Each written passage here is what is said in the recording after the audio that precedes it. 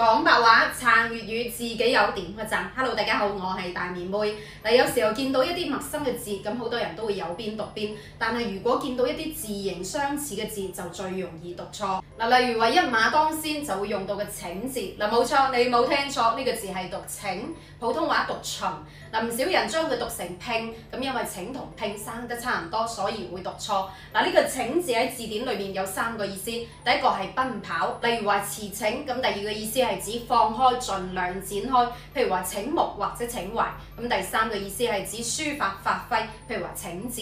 嗱，個請字喺康熙字典唐韻、集韻、韻匯、正韻裏面有解釋到醜、影、切、陰請、欲編、直詞啊、走也。嗱，所以大家要分清楚，馬字部加個拼字係有奔馳嘅意思，而以字部加個拼字係聘請嘅聘。阿強，你連聘金聘禮個聘字都寫錯，難怪我依家嘅出嗱，第二個經常有人將呢個詞彙讀成空酒或者恕酒，嗱都係錯。咁其實經常睇宣傳片，我哋都會見到不斷勸人請勿酒後駕駛，都會用到酗酒呢2個字。嗱，再讀多一次係酗酒，酗酒，普通話讀酗酒，酗酒。嗱，酗酒嘅意思即係沉迷飲酒咁解。譬如話阿強樣樣都好，就是酗酒那一點我就不喜歡啦，不要。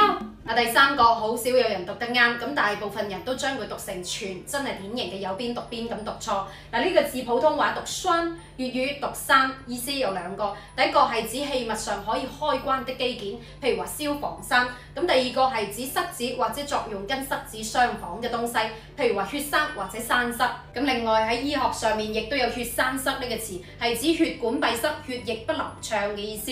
嗱，呢個栓字喺康熙字典類編裏面有記載。所緣切讀藥山，點算啊？我哋小區嗰個消防泉漏水啊！同你講咗好多次係讀消防栓，唔係消防泉啊！咁有時候因為字形相似，唔單止會讀錯，仲會寫錯。譬如話呢2個字，嗱，反犬旁加個卒字，呢個字普通話讀粗，粵語讀猝，係解作突然嘅意思。咁呢啲突發事件多數都唔係好事，譬如話猝死，即係暴斃嘅意思。咁而病字旁加個卒字，呢個字普通話讀摧，粵語讀睡，係指過度勞累嘅意思。譬如話心力交瘁。嗱，所以呢2個字係唔同，唔好撈亂啊！嗱，第4個提手旁加個筆，咁呢個字好多人將佢讀成杯。嗱，其實係讀刨。嗱，再嚟多一次係讀刨。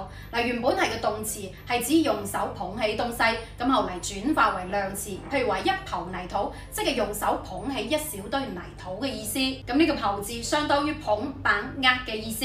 嗱，刨字喺康熙字典唐韻裏面有解釋到薄喉切、集韻、韻匯、正韻、蒲喉切、陰刨、手谷物也。嗱，呢個詞大家再熟悉不過，但係亦都有人將佢讀成葵樹，咁可能係因為有個鬼字，亦都可能係因為佢同慚愧個愧生得差唔多。嗱，其實人哋係讀槐樹。槐樹，咁呢個槐字有2個意思，第一個係指落葉喬木，即係一種喬木樹，可以用嚟做建築，亦都可以用嚟做家具。第2個意思係指盛事。嗱，個槐字喺康熙字典集韻韻匯裏面有記錄到扶乖切陰槐。嗱，如果唔記得嘅朋友仔可以諗下指桑罵槐先至讀。嗱，好多人一見到呢個字就將佢讀成絕，嗱，其實係多音字。咁當粵語讀序音嘅時候，係解作連結裝飾嘅意思，譬如話連序點序。咁當呢個字讀絕音嘅時候，係解作停廢、罷止、拘束嘅意思，同絕相通。譬如話不停絕。嗱，再嚟多一個呢個字，好多人將佢讀成記，嗱，其實係讀究，究竟嘅究。嗱，譬如話馬厩，即係指馬棚嘅意思，馬之居所也。嗱，最後一個亦都係錯得最交關嘅一個。嗱，好多人將呢個字讀成服，但係如果咁呢，你又知唔知點讀呢？嗱，呢個字係讀逼。剛愎係指堅持己見，不肯接受他人意見嘅意思。嗱，呢個愎字從心自報，係有倔強固執嘅意思。咁呢個愎字喺廣韻裏面有解釋到蒲逼切、集韻韻匯、拔力切陰逼。嗱，仲可以組詞為剛愎自用或者剛愎傲慢。嗱，所以無論係粵語定係普通話，讀準字音都係好重要，讀啱字先至唔會令到對方寫錯字或者會錯意噶嘛。嗱，好啦，到最後循例要問下大家，尋日睇到有部電視劇，裡面有句金句，嗱，老子講嘅天地不仁，以萬物為乜嘢狗呢？ A 秋狗 ，B 初狗 ，C 叉狗 ，D 囚狗。嗱，將你認為啱嘅讀音打上去啦。好啦，今期嘅視頻暫時分享到呢度，我哋下一期再見，拜拜。Hello， 大家好，我係大面妹。喺廣東有一種體態叫做動企水魚。嗱，如果唔知咩叫動企水魚，不妨喺評論區問下隔離左右啦。有一種失敗叫做輸到一動都冇，有一種失策就叫做俾人過咗一動，咁有一種失眠就叫做動高嘅床板諗通宵。嗱，外省嘅朋友可能聽到真係一嚿雲知，但係身為廣東人嘅你，又點會唔明個中嘅意思呢？嗱，如果仲有關於呢個動字嘅文言，歡迎底下留言補充啦。咁講到呢個動字，就令我諗起廣州嘅一道名菜叫做動企功夫雞，又稱為鋼管雞。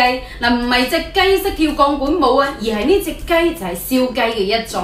嗱，其實呢個動企功夫雞嘅動企原來只不過係借音字，咁呢個動字原來只有棟梁嘅意思，咁本字應該係呢一個動企。咁呢個動字原本嘅意思係指豎起身嘅橡柱或將乾木豎起，咁喺粵語當中通常就係指將長條形嘅物件打豎立起身嘅意思。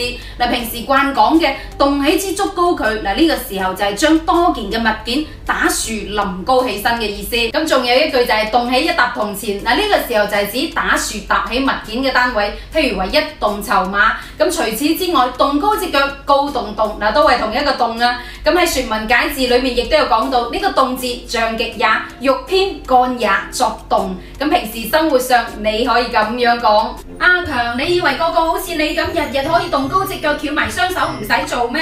我哋呢啲辛苦命嚟㗎。第二個嗱，呢個詞依家經已好少用之，但係一講出嚟就好多人都知道係咩意思，就係勞嘈啦。嗱，勞字嘅正確寫法應該係呢一個勞，咁呢個勞字原意係指聲音響動，咁勞嘈就係指聲音很大嘅意思。後嚟喺粵語當中就指因為某一啲事情大聲吵鬧嘅意思。咁呢個勞字喺康熙字典廣韻老刀切、疾韻狼刀切、陰勞、欲偏、勞嘈、聲也、疾韻大聲嘅意思。嗱，平時生活上我哋可以咁樣講，唔使咁勞嘈啊，嬌，萬大事有我喺度，我幫你搞掂佢。第三個亦都係大家最期待嘅一個，嗱喺廣東周不時會聽到有人話執番劑、執兩劑，咁呢個執番劑又點寫？又係咩意思呢？咁首先講緊呢個執番劑又點寫？嗱，正確嘅寫法應該係呢一個執。咁呢個執字喺粵語裏面有三個讀音，第一個讀音係讀撮，平時講嘅撮合，嗱呢個時候就有聚合嘅意思，咁撮要就有取同摘取嘅意思，而第二個讀音就讀執，嗱呢個時候就有用手捏取細碎的東西嘅意思，譬如話執藥，第二個意思就係解作量詞，平時講嘅一執米或者一執毛，咁第三個讀音就係讀捽，咁平時講嘅捽老泥就係呢個捽，咁呢個時候就有用手搓東西搓成團嘅意思。喺説文解字裏面亦都有記錄咗四歸也、一躍兩指、絕也、重手聚聲、倉闊節。嗱呢個時候嘅一絕就等於四歸，大約係2毫升嘅意思。咁欲篇裏面亦都有記載三指取也。嗱呢個時候你大概就知道執番劑係咩意思。只不過如果你仲有其他補充嘅，嗱歡迎喺底下留言繼續補充下咯。咁平時生活上你可以咁樣講：哇，朱玉榮你咳咁耐都未好，你因住啊，嗱嗱聲揾個中醫睇下，執翻幾劑穩陣啲噃。好啦，快樂嘅時光好快到，又係時候同大家講拜拜。嗱，希望大家今期又學到新嘢。如果學到嘢嘅話，點做呢？嗱，記得喺彈幕打3條8，或者評論區將你學到嘅字打出嚟啦。咁好啦，到最後想問下大家，中瘟雞呢3個字又點寫呢？知嘅話，底下留個言分享下啦。好啦，今期大面妹嘅視頻暫時就分享到呢度，記得強烈點讚、關注、轉發加評論。我哋下期再見，拜拜。你記住有仔嘅嘢你唔會控得好耐。咁如果冇仔有女咧，咁就話富不暢噶啦。咁即係重男輕女啫。係啊，古老話咯，有仔萬事足。咁照你咁講，即係生仔好過生女啦。生仔就好聽，生女就保命。咁你又認唔認同阿婆呢一句說話咧？你覺得生仔好定係生女好咧？吓？你身邊有冇呢啲例子呢？如果生咗第一胎係女，第二胎又係女，第三胎就要追個仔啦，一直追到生到仔為止。嗱，雖然依家係文明嘅社會，但係重男輕女嘅思想都仲係咁嚴重，有仔先至可以叫做繼承香火，有女都唔算嘅。尤其喺古代呢一種思想就好嚴重啦。所以民間有句俗語：有子之人貧不久，無兒有女富不長。呢句說話喺字面上嘅意思係話，生咗仔嘅話，一個家庭就唔會窮得好耐，甚至可以致富。但係如果一個家庭冇生到仔，淨係得粒女嘅話，就算係再富裕嘅家庭，都有可能富不久。點解古人會有呢一啲咁樣嘅諗法呢？你又認唔認同古人嘅講法呢？吓，莫非真係生仔好過生女？嗱，今日我哋就嚟討論下咯。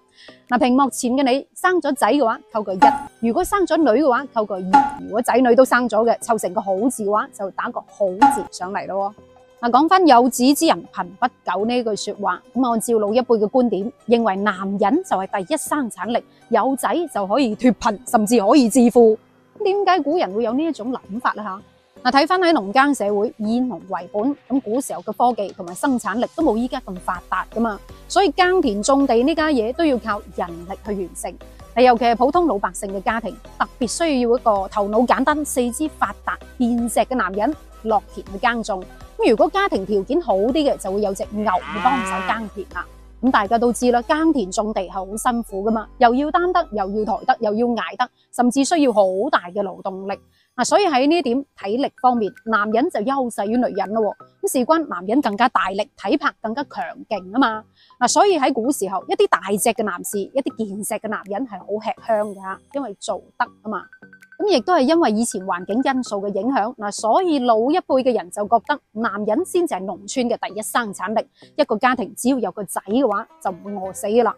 有男丁先至可以算得上係真正勞動力，男丁越多，勞動力就越大，耕起田嚟都可以輕鬆好多，收成自然會越嚟越多啦。只有咁樣先至可以撐起一頭家。所以古人認為有男丁嘅家庭先至有機會脫貧，甚至可以致富。所以你睇翻以前啲人娶老婆最睇重嘅就係品大好生養，至緊要生到粒慈姑定出嚟去繼後香火，最好就越多越好啦。咁講到呢度又順帶一提，人丁興旺嘅丁指嘅就係男丁，男丁越多就越興旺啊嘛。添丁其實就係指添咗個男丁。如果喺鄉下生活過嘅人應該都知道，咁生咗個仔嘅話就要去祠堂去祖堂點燈，其實就係喺屋企攞住個油瓶去到祠堂加啲油落去，咁意味住延續香火嘅意思。男丁先係做得嘅，女係唔做得㗎吓。咁若然係帶住個仔翻頭嫁過去嘅，呢一種喺粵語裏面就叫做遊艇仔，其實就係油瓶仔嘅諧音，即係話帶住個油瓶去延續人哋嘅燈火咁解。仲有啲人將遊艇仔叫做引龜仔，以為引隻烏龜翻嚟，咁樣係解唔通嘅。其實係引歸來咁解，即係引人歸來。原本佢唔係呢個姓嘅，係將佢引過嚟嘅啫，就叫做引龜仔啦。學到嘢嘛？學到嘢嘅話，視頻點翻個讚咯。咁點燈即係供奉祖先嘅意思。男丁先係有份，女子係冇份。從呢一點就可以睇得出，老一輩嘅人重男輕女、男尊女卑嘅思想係好嚴重嘅。再講下母兒有女，父不祥。咁正話都講咗，按照以前老一輩人嘅思想，認為男子先至係第一生產力。一個家庭多男丁嘅話，就會多人耕種，先至會興旺。咁若然一個家庭冇男丁，淨係得女子嘅話，就會被視為冇傳承香火，甚至係冇勞動力。所以老一輩嘅人認為，如果一個家庭再富裕都好，冇男丁嘅，得個女嘅係冇辦法長久咁維持家業。咁女唔得咩？事關古人認為女要嫁人噶嘛，嫁咗就隨夫家噶啦。如果將啲家業交俾咗個女，或者係交俾咗個女婿嘅話，即係等於益咗隔離噶咯。所以喺古時候有啲地方嘅人就諗咗個辦法咯，叫做吃絕戶，吃絕戶，即係話食盡佢所有嘅家產。譬如話呢一家人好富有嘅，冇男仔冇生到仔嘅，咁等到呢一家人嘅主人過咗身之後，咁佢啲親戚叔伯兄弟啊，或者係嗰啲堂哥堂細佬啊，就會分割晒佢所有嘅財產。咁有啲有良心嘅就會幫手照顧下呢家人嘅孤兒寡婦，咁若然係冇良心嗰啲，就會逼個女主人去改嫁，又或者係將呢家人嘅女隨便咁許配出去。呢一個就叫做吃絕戶啦。呢一種方式喺古時候就好常見啦。譬如喺明朝末年，有位才女叫做柳如是，嫁咗俾佢丈夫錢謙益之後，生咗個女，但係好景不長，佢嘅丈夫好早就已經瓜咗啦。咁後嚟鄉里宗親就想要吃絕戶，想瓜分佢哋嘅財產。咁好彩柳如是以死相逼，嚇走咗嗰班衰人。最後佢個女就帶住大部分嘅財產嫁俾咗一個官員嘅仔。仲有一種吃絕戶嘅情況，唔單止係針對母兒有女嘅，就算係有男丁未成年嘅男丁都係一樣。喺佢哋嘅眼中，只要係未長大嘅都叫做絕戶。只要係主人家一死，就會將呢個女主人同埋未成年嗰個男丁賣咗出去，咁剩低嘅家產就會成個家族甚至係成村人嚟瓜分啦。咁睇嚟喺古時候，就算係生男又好，生女又好，都未必可以永久咁保存香火，係咪？嗱，呢一個就係古時候嘅陋習劈絕戶啦。咁你有冇聽過呢？所以聽咗咁多，你就知道點解古人會講呢一句有子之人貧不久，無兒有女富不長，就係咁解啦。嗱，亦都正因為呢一種咁傳統嘅思想、咁傳統嘅觀念，代代相傳，所以導致依家男女比例嚴重失衡，多出嚟嗰3000幾萬男士，可能真係要做光棍噶啦。你睇翻依家係咪經常聽到好多男仔娶唔到老婆，但係好少聽到女嘅嫁唔出，係咪啊？不過時代唔同啦，生仔好過生女呢啲思想已經過時噶啦。我哋嘅思想亦都要跟住進步，生仔又好，生女又好，其實都係屋企嘅一份子，都係家庭嘅後代。男人有本事，依家啲女人一樣咁獨立自強啊嘛，係咪？好啦，到最後阿婆要問下你，生女好定生仔好？你屋企有冇重男輕女呢一種思想呢？評論區話我知，我哋下一期再見，拜拜。你記住，男人冇毛貴過金。咁女人呢？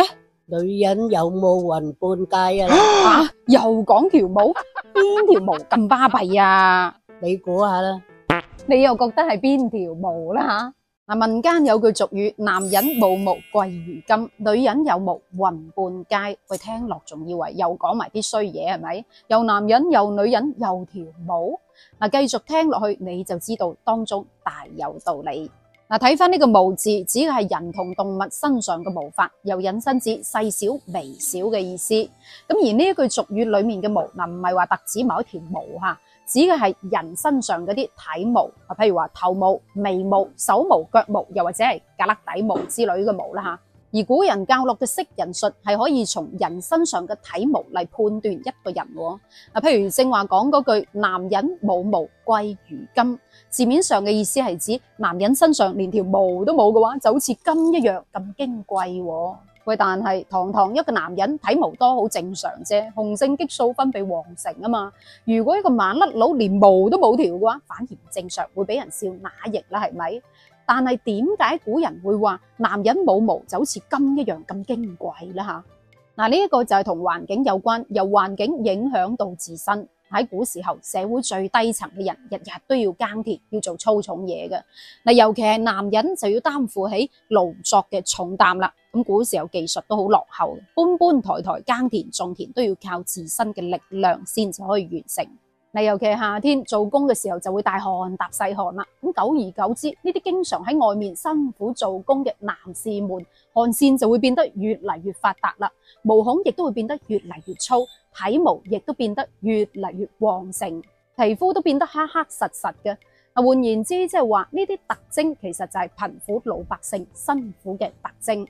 但係相反，身處高位嘅皇宮貴族，佢哋習慣咗衣來張手、飯來張口，過住養尊處優嘅生活。佢哋完全係唔使做任何嘅體力勞動嘅，因為有工人啊嘛。咁呢啲皇孫貴族生活喺個咁舒適嘅環境，身材自然圓潤啲嘅。咁再加上平時咁少曬到太陽，自然汗腺都冇咁發達，體毛都冇咁旺盛，咁皮膚都青靚白淨好多。所以喺古時候，民間老百姓就認為啦，男人冇毛貴如金。如果體毛唔係咁旺盛嘅男人，應該係過住啲養尊處優嘅生活嘅。咁喺古時候，呢啲冇乜毛嘅男人呢，非富則貴，應該係有一定嘅社會地位嘅人。但係相反，體毛旺盛、黑黑實實嘅男人，一睇就知經常做粗重嘢嘅麻甩佬啦。咁女人有毛雲半街呢句說話又點解呢？正話都講咗，喺古時候體毛多、體毛旺盛，即係代表佢體力勞動多，女人都唔例外嘅。所以古人認為喺古時候女人體毛旺盛，即係代表佢經常去勞動，而且好做得。喂，雲半街一聽就知唔簡單啦，可以喺成條街都揾到食嘅，證明佢又做得又捱得，亦都講明佢身體素質好好。咁睇翻呢句俗語，其實冇貶低女性嘅意思，反而係強調女性勤力同埋堅韌嘅一面。你試想下喺古時候咁艱辛嘅生活環境，普通老百姓家庭如果要娶一個勤儉節約、持家嘅女子係好重要嘅，要女子相夫教子，又要佢哋具備耐力同埋毅力，要面對繁重嘅家務，又要承擔勞動嘅責任。你試問翻你阿媽、你阿婆嗰一輩，好多都係帶住個肚，仍然要落田做嘢嘅，好多月都未坐完啫，就要即刻出嚟做嘢啦。所以你睇翻女人有毛雲半街呢句說話，實際上係讚緊女性嘅辛勤。同時亦都係強調喺古代社會當中，女人起到重要嘅作用。咁所以古人就通過睇一個女子身體強壯、皮膚黝黑、體毛旺盛嚟判斷佢係經常做辛苦工嘅人啦。而且呢一種女子多數都係出身貧困家庭，生活係比較艱苦嘅。相反，如果係體毛少、皮光肉滑嘅，形象好精緻嘅，咁一睇就知係出自富裕家庭嘅小家碧玉啦，唔使做粗重功夫啊嘛，對手都又白又滑啦。咁當然以貌取人係唔啱嘅，但係相由心生都未嘗不可。呢一個就係古人教落嘅男人冇毛貴如金，女人有毛雲半街嘅識人術啦。但問題嚟咯，放到現代又準唔準吓？上一期都有講到啦，體毛旺盛即係代表雄性激素大於呢個雌性激素，咁喺中醫嚟講就叫做陽氣足、腎氣旺，係咪？喺古時候就通過一個體毛嚟判斷一個人嘅身份同埋地位，甚至係工作。咁但係如果放到依家嘅話，如果一個男人冇毛嘅話，硬係覺得爭緊啲嘢嘅。要點先靚呢？要有毛、多毛，甚至心口生毛嘅先至夠 man。咁如果女人體毛多嘅話，通常係性格開朗，好容易結交到新嘅朋友，好識得同人哋相處嘅。但係依家嘅女人係唔中意自己體毛多嘅，多嘅話就用激光去咗佢，或者係剃咗啲毛佢，要自己又白又滑冇毛先係靚，係咪？所以呢一句說話放到依家，其實一半一半啦，又唔可以話準，亦都唔可以話唔準嘅。咁你又認唔認同老祖宗通過呢個毛嚟判斷一個人嘅身份同埋地位，甚至係工作嘅識人術呢？你又點睇呢？你又認唔認同呢？留言講下，我哋下一期再見，拜拜。你記住，有5句說話唔可以經常講，講得多咧冇福過。邊5句說話咁巴閉啊？正所謂病從口入，禍從口出啊嘛，嘢可以亂食，但係說話就唔可以亂講啦。事關亂講嘢嘅話，好容易會開口及着嚟。尤其係以下呢5種說話，如果經常講嘅話，就會惹禍上身。睇下你有冇犯過啦。第一種就係唔好經常講人壞話，正所謂正坐常思已過，閒談莫論人非啊嘛。即係話有時靜低落嚟就要諗下自己有咩做得不足嘅地方，同人哋交談嘅時候就唔好過多去談論人哋嘅是非，喺背後講人壞話，有意侮辱他人、惡語傷人，又或者係貶低他人嚟抬高自己嘅說話，呢啲都係對人唔尊重嘅。譬如話殘雞英啊，有乜本事啊？靠老公啫嘛，咩都唔識，唔似得我啊，靠自己啊。仲有啊，冇嗱我講呢，冇嗱我講呢。喺背後揭人傷疤，惡意中傷人，甚至係貶低人哋嚟抬高自己。呢一種人其實內心係好自卑嘅，但係佢哋唔肯承認自己自卑嘅一面，唯有戴住一個自負嘅面具嚟掩蓋自卑啦。呢一種係唔成熟嘅表現，格局亦都係好細嘅。老祖宗一早就告誡我哋，來說是非者，便是是非人。一方面我哋唔可以經常講人壞話，而另一方面如果遇到經常講壞話嘅是非精，就要遠離佢啦。講得壞話多，易遭人仇恨，招惹禍端啊。咁第二種唔好講咩話呢？冇車大炮，冇粗嘴，抹嘴。第二種就係唔好講大話，唔好講假話。假話有2層意思，第一種係呃人嘅說話，而第二種係虛偽嘅說話，即係廣府人講嘅吹水佬啦吓。唔知大家有冇發覺，只要你講咗一句大話，就要用無數個大話嚟冚住佢，去兜翻佢。大話唔可以呃一世嘅，總有一日會俾揭穿，會穿煲噶嘛。到兜唔到嗰一刻，俾人揭穿嗰一刻，禍就會來臨啦。咁邊啲禍呢？有可能因為你講嘅一個大話，令到名聲掃地、感情破裂、朋友反目成仇，呢啲都係因為你前面種嘅因，後面得嘅果。所以人與人之間都係真誠啲好啲，亦都唔好經常空口講白話喎。真正有料嘅人係會先做咗、完成咗、成功咗，先至去講俾大家聽，而唔係先講到自己有幾叻、有幾巴閉、有幾勁，再去做，到頭來做唔到，就叫做空口講白話啦。咁第三種又唔好講咩話啊？唔好講怨話，即係點啊？好似有啲人講嘅咧，怨天怨地啊！今日怨個老公好，啲日又怨個家婆衰，後日又怨個仔衰，唔生性，所以話唔好怨天怨地啦。生活壓力大有怨言，呻幾句又好正常，我都會嚇。但係如果一日呻到黑，逢人都要呻幾句嘅，當人垃圾桶咁嘅，嗱呢一種就變成咗怨婦啦。嗱，抱怨其實係一種負能量嚟嘅，人聽得多就會反感，聽得多就會走人頭噶啦嘛。咁你試想下，人哋屋企都一堆事未處理，仲要吸你嘅負能量，做你嘅垃圾桶，邊個想至得㗎？係咪？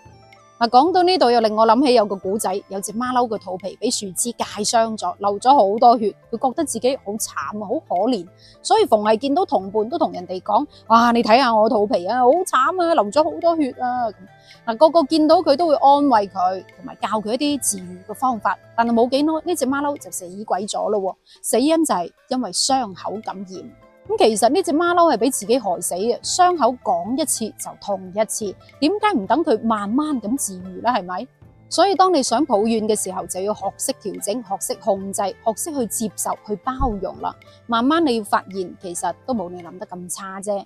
如果身邊有經常同你抱怨嘅人嘅話，你都遠離佢，要小心佢吓。咁第四種唔好講咩話咧？冇講嘅氣話，發嬲先飲度數個。第四種唔好講氣話，咁相信大家都講過啦，係咪？氣話通常係憤怒嘅時候，冇經過深思熟慮嘅時候，失去理智嘅時候講嘅說話。有啲氣話唔單止係傷害到自己，同時亦都係傷害到他人嘅狠話，會令人失望，亦都會影響到大家嘅關係。你諗翻下，講得氣話嘅係咪都係身邊最親嘅人呢？有冇因為一時嘅氣話令到兩個人產生隔膜，心裏面有條刺嘅呢？所以嬲還嬲，嬲都要識得冷靜落嚟，控制好自己嘅情緒，唔好講氣話。一旦講咗氣話嘅話，覆水難收啊！咁第五種又唔好講咩話啊？未證實嘅說話唔好講。正所謂好事不出門，醜事傳千里。喺咁多種說話當中，最可怕、最恐怖嘅就係混淆是非嘅謠言。你睇翻嘅謠字啦，指嘅係冇事實根據嘅傳言，又或者係憑空捏造出嚟唔可信嘅說話，即係廣府人講嘅生安白造啦吓。譬如話我聽講啊，我聽下邊個講啊，可能或者好似咁樣。呢啲未經過證實嘅說話，唔敢肯定嘅消息，千祈唔好講。唔係嘅話，一個傳一個就會變成謠言噶啦。尤其係依家網絡時代，信息傳播係好快嘅，好多人會人云亦云，聽風是雨，佢唔會去諗係咪真嘅，人哋轉發就會跟住轉發，傳播不實嘅信息，對當事人或者係對社會都會造成影響。所以要切記唔好講未經過證實、唔敢肯定嘅嘢，唔係嘅話因果循環啊。說話都係一門藝術嚟嘅，平時應該要多啲積下口德，講下善言，謹言慎行，遠離禍端，小心禍從口出啊！好啦，到最後又輪到你發揮咯。喺呢五種說話當中，你平時講得最多嘅又係乜嘢話呢？留言分享下，我哋下一期再見，拜拜。你記住，一個人貪四樣嘢，一世啲乾燥噶咯。吓，邊四樣嘢咁巴閉啊？第一樣飲酒啊，飲酒誤事啊。吓，咁你平時又經唔經常飲酒嘅咧吓？冇錯，第一樣就係酒啦。酒文化已經有5000幾年歷史。喺古代，李白、杜甫、蘇軾出晒名係中意飲酒噶啦。從古至今，酒都係一種風氣，各種場合都需要飲酒嘅。但係酒能助興，亦能掃興喎。過度貪杯嘅話，危害就會好大啦。你試諗下，你身邊有冇啲因為飲酒誤事嘅例子呢？喺古代就有啦。咁春眠不覺曉，處處聞啼鳥呢一首詩大家都熟悉啦，出自春曉噶嘛。作者就係唐代詩人孟浩然所創作嘅。佢窮盡一生都未考到進士及第，都係因為過於貪杯。相傳呢位孟浩然原本有機會俾引薦去覲見皇帝嘅，但係因為過於貪杯，醉到不省人事，所以就錯過咗呢一個為官嘅好機會啦。再從健康方面去講咯，咁如果飲酒飲少少，可以令到心情好啲，增加血液循環，呢個係好嘅，小酌怡情啊嘛。但係如果過量貪杯，飲到醉、飲到嘔嘅話，就會傷害到我哋嘅肝臟、心臟同埋個胃，嚴重嘅話仲會危及生命。所以飲酒係要有個度嘅，唔好過量貪杯，點到即止就可以啦。酒後失德嘅話，只會麻煩到身邊嘅人，同時亦都傷害到自己嘅身體，就唔係咁好啦。咁講下你身邊有冇因為飲酒誤事嘅例子呢？你最多可以飲到幾杯幾兩呢吓？留言話我知。咁第二樣又貪乜呢？貪色噶啦，色字頭上一把刀啊！乜嘢叫做色字頭上一把刀呢？嗱，你睇翻個色字，刀字頭下面有個疤，就好似一個人頭頂頂住一把刀咁。古人造字一早就已經告誡我哋，嗱，如果過分貪戀美色嘅話，就會危及到生命嘅。咁自古以嚟，因為貪色而誤事嘅達官貴人真係唔少嘅。嗱，譬如話開元盛世嘅唐玄宗，就係因為後期貪戀美色，寵幸楊貴妃，令到唐朝由盛而衰，最後鬱鬱而終。仲有商紂王，因為貪戀袒己美色，導致國家衰敗。咸豐皇帝因為沉迷女色，只活到30歲，等等嘅例子。所以古人認為色係為人處世嘅大忌嚟嘅。蘇東坡曾經講過句說話好有道理嘅，我哋可以戀色，但係絕不能貪色。冇錯嘅，適可而止啊嘛。再從健康角度嚟講，如果過度貪色、過度縱欲嘅話，只會令到精氣虧損，會消磨人嘅意志同埋精神。過度嘅酒色會亡國，會敗德、敗家、敗業，到頭來得不償失啊！咁講到呢度又要考下你啦，你知唔知道色字頭上一把刀下一句係乜嘢呢？知嘅話留個言啦。咁第三樣又貪乜啊？貪賭噶啦，日賭夜賭。三仔都冇電好，所以就冇賭。正所謂十賭九輸嘛，賭只有0次同埋無數次。咁如果沾上咗賭癮，同沾上毒癮係一樣嘅，想搣都好難搣得甩。賭徒嘅心理就係貪，想搵快錢啊嘛。冒險嘅心理、僥倖嘅心理，亦都係投機嘅心理。只要你俾佢贏咗一次，佢就想贏第2次、第3次，越踩越深，到頭來傷害嘅係自己，同時亦都係傷害咗屋企人。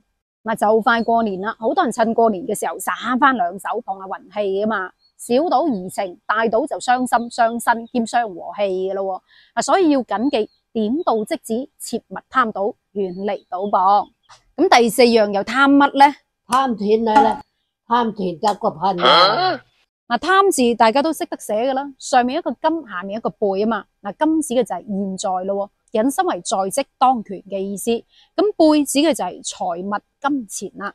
再睇下個貧字，白刀下面加個貝，意味住財產被分割咗，導致一個貧窮嘅狀態。古人造字係好有意思，一早就已經告誡我哋，人只要係在即當權，就會想盡辦法去貪奪財物。咁如果一個人過度貪婪咯，最終可能會導致一無所有，連原本擁有嘅嘢都冇埋。呢一個就叫做貪字得個貧啦。不過錢呢家嘢又好矛盾嘅，有人話錢財乃身外物，亦都有人話錢乃禍福之根。有句詩係咁講嘅：世人結交需黃金，黃金不夠交不深。連結交朋友都要講金唔講心喎，你就知道有錢唔係萬能，但係冇錢的而且確係萬萬不能啦。但係亦都要謹記，君子愛財，取之有道，用之有道。古人教落我哋凡事都要講究一個道，講究平衡，唔係話越多越好嘅。包括錢都係，唔係話越多就越好，如果太多就會遭到反噬。你又認唔認同呢？你又覺得啱唔啱呢？所以酒色賭財都要有個度，唔好過於貪啊！呢啲都係古人留低落嚟嘅經驗總結，防止我哋誤入歧途，到時候恨錯難返啊！你又認唔認同呢一個道理呢？你覺得呢4樣嘢邊樣最嚴重呢？咁到最後，阿婆話要問下你，你又貪咩啲？知嘅話留個言，我哋下一期再見，拜拜。